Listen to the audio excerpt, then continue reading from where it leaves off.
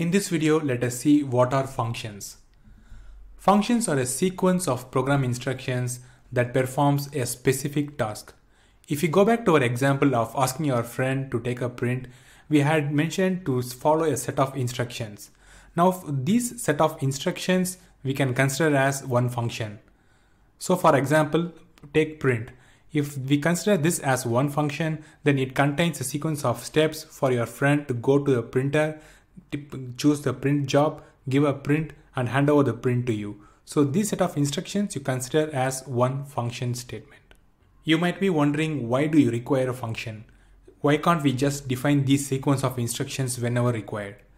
The main advantage of function is that once a function is defined, it can be called any number of times from any part of the program. So what it means is that you just define your function once and then you call it any number of times. So in our case, you just define take print as one function and then you call this any number of times within your program. So what you are able to achieve is you are trying to reduce the code and you are reducing the amount of effort and the error prone codes. All these you are avoiding and then you are making it more extendable. Remember that functions are also called as procedures or modules depending upon the programming language. So don't get confused when in one programming language it is called a function, whereas in another programming language it is called as procedure or modules. All refers to the same. Let us see the program flow of a function. Now in this example, we have considered calculate age as the function name. We assume that this function defines a series of instructions in order to calculate age. So how we use is, as we said before, once we define the function once, you can call this function any number of times in your source code or your program. So in our case, we have the block one and then we call the function calculate age, and then we have certain other block which deals with some other logic. And then if you want to calculate the age again, instead of repeating, we just call the function again here, then followed by execution of some other blocks. So as you can see here, we have defined the function once, but you can use it any number of times within your program. So that is one of the key benefit of writing the program instructions as one function.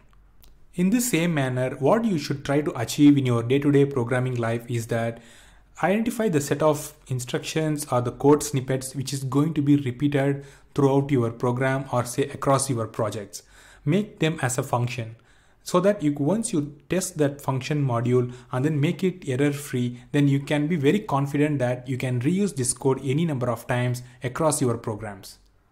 Now let us check the syntax of a function. It starts with the function name followed by open, and then we have various set of input parameters.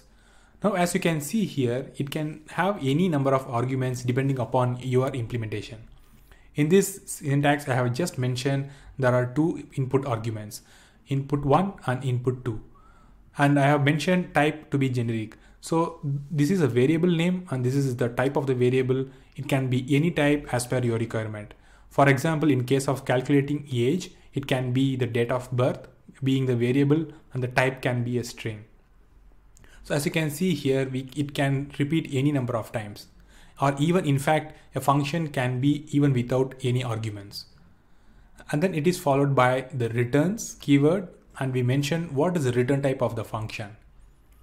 And the actual sequence of instructions are captured between start and the end keyword. In between, we have the set of instructions to be executed. So to begin again, we have the function name followed by the set of input arguments, then the returns keyword mentioning what is the return type, then the start keyword, then the actual sequence of instructions to execute, and finally the end keyword. This completes one function syntax. This is the pseudocode of the actual calculate age function which we have been defining before. So as per the syntax, we have defined it as calculate age, which is the function name, and it has one argument which is the date of birth being the variable name and string is the data type. Then followed by the returns, it returns the data type as integer because we are going to calculate the age, which is an integer number. So it returns integer, and then we have start and then end. And here we have a set of instructions to calculate the actual age. Either it can be a single line or it can span multiple lines. Once you define this calculate age function, whenever you want to calculate the age of any given date of birth, you can just call this function any number of times. Whenever you call the function name, then it's going to calculate the age as per the instructions you have defined, and then it's going to return you the age as the variable value. I also want to touch upon one of the terminology which is specific to function called function signature. What is the function signature? We have seen a function has basically three parts. One is the function name, and then the input parameters along with their types, and finally a return type. A function signature refers to all these three parts together. So all these three parts together we just refer to as a function signature or a signature of a function. The main purpose of identifying it as a signature is we make sure we follow it as per the rules set. For example, in case of the calculate age, we have mentioned it accepts input parameter of type string and returns integer. So whenever we call this function, we make sure that it accepts a parameter only of type string and doesn't accept any other type. Also, it returns only integer and doesn't return any other types such as a float or string. So we are defining a set of rules the function has to follow. If we go back to the function syntax, we have seen it has a function name, type, return type, start and end. As I said before, the function signature refers to the function name, input params along with their types and the return type. So this section is referred to as the function signature. So if you take one example, in case of our calculate age, we have mentioned calculate age is the name, date of birth is a variable name, the type is date and the return is integer. So this together is referred to as the function signature. So now, as I said before, this makes it very clear that whenever you call the calculate age function, you have to pass date. Refer that I have mentioned date as one of the variable type where it is referred to the date of birth of a person, and it is returning integer. So whoever is calling the calculate age can safely assume that this function is going to return only integer, and then he can implement his logic accordingly. That is the main purpose of the function signature. In this video, we will see the different types of functions generally available in a programming language. Generally, we have two types of functions. One is a user-defined function and the other is a standard library functions. The user-defined function refers to those functions written by a developer as per the requirement in hand.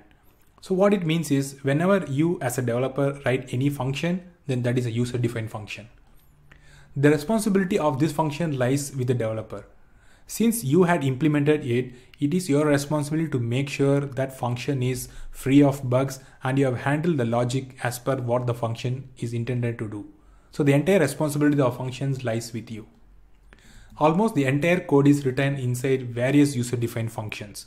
So when a program or a problem statement is given to you and you try to solve by writing a code or a program, it's almost like you are going to write the entire source code in one or the other functions. So all these functions are called as user-defined functions. The second type of functions are standard library functions, where it refers to a collection of functions which are predefined and available for use in the program. So these programs have been already defined as per a specific function signature, and it's available for use ready-made by the programming language. These functions are safe to use because they have been tested thoroughly by the other developers or whoever has given these libraries. They can range from either a simple function or it can get as complex as possible. The function signature is defined by the system, which refers to the programming language. Note that even there are third-party libraries which you can use in your programming language. Even you can consider them as library functions because it's not defined by you. It's defined by the system or by the third party. So all these generally we refer to as standard library functions. One point I would like to make here is that it's always recommended to use the standard library functions as much as possible. The reason being, these libraries typically have the functionalities which is getting reused often by any developers. So these are defined as one set of functions so that it can be used by anyone who is using this programming language or the library. So if you have a programming language and if you notice that the logic which you want to implement already is available as one of the library, then just go ahead and use it. You no need to reinvent the wheel always. Another advantage of using these library functions is that you will feel more confident in your code as you are reusing the code, and also it has been thoroughly tested by various developers. So when you use these library functions in your code, it makes your code more flexible and it's error-free as much as possible. Thank you for watching this video. In fact, this video is part of the course Fundamentals of Programming Languages for Beginners. I had created this course so that it acts as a guide for you to learn the foundations of coding to start your programming career. This course contains various sections such as Introduction to the Programming Fundamentals, Understanding Variables, Operators, Conditional Statements, Loops, Functions, Comments, and Exceptions. Each of these sections comes with various lectures followed by the quiz and activities. These activities such as assignments as well as a quiz helps you to apply the learnings you had done so far. Overall, this course contains about 2 hours of videos along with the quiz and activities and various worksheets. If you are interested in this course, then just click on the link present in the description below. See you in the course video. Till then, bye.